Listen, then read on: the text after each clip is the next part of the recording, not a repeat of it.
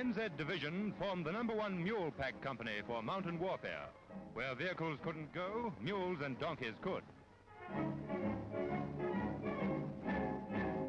The men came from the Army Service Corps and infantry, the animals from the natives, and the harness from bits of Italian equipment. The water cans were German.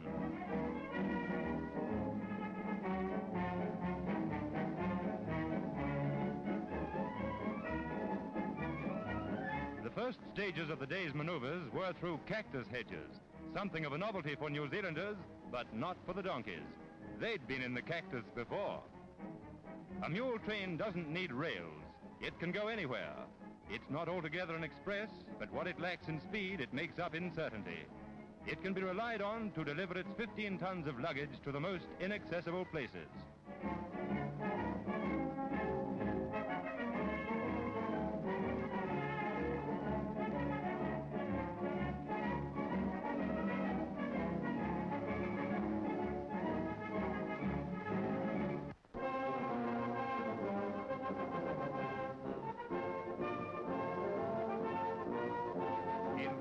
The day is wet and cold, but hearts are high.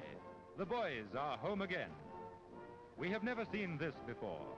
Our men in thousands have returned from 2 wars when war was ended. These men come to rest from war.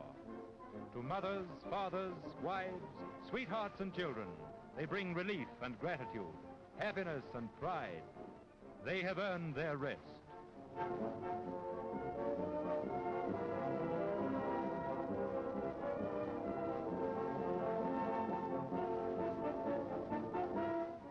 Down gangways isn't quick enough.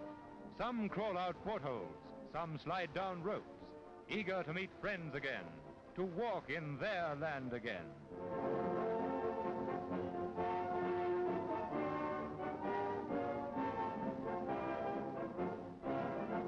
Prime Minister goes on board to welcome them. There are to be no formal ceremonies. For those whose duty it has been to wait and work at home, this is a moment worth waiting for.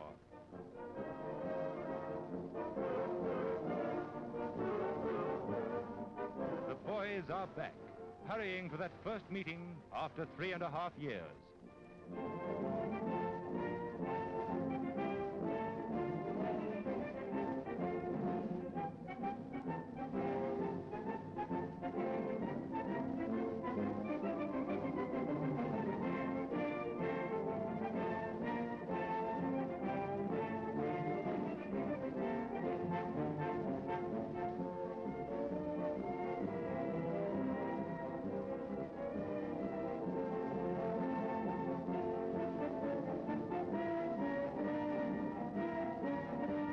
For some, there's a train journey yet before they reach home.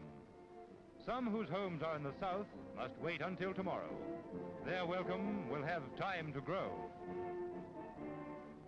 There'll be more journeys before this war is over, but they've beaten the enemy more than once, and they'll beat him yet again. This is just a rest from battle. It's northwards now, and home.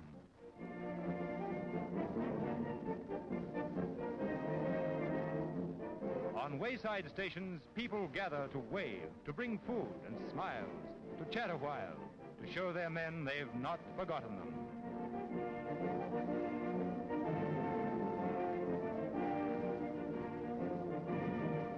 To every station come women whose hearts are touched with pride.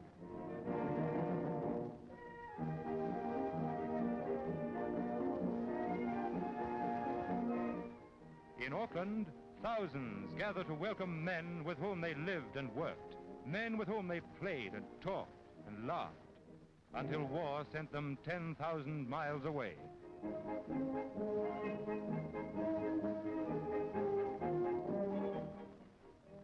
Now they're home again. They're cheerful and they're confident. They've won dignity through danger. Theirs is the honor. Ours is the pride.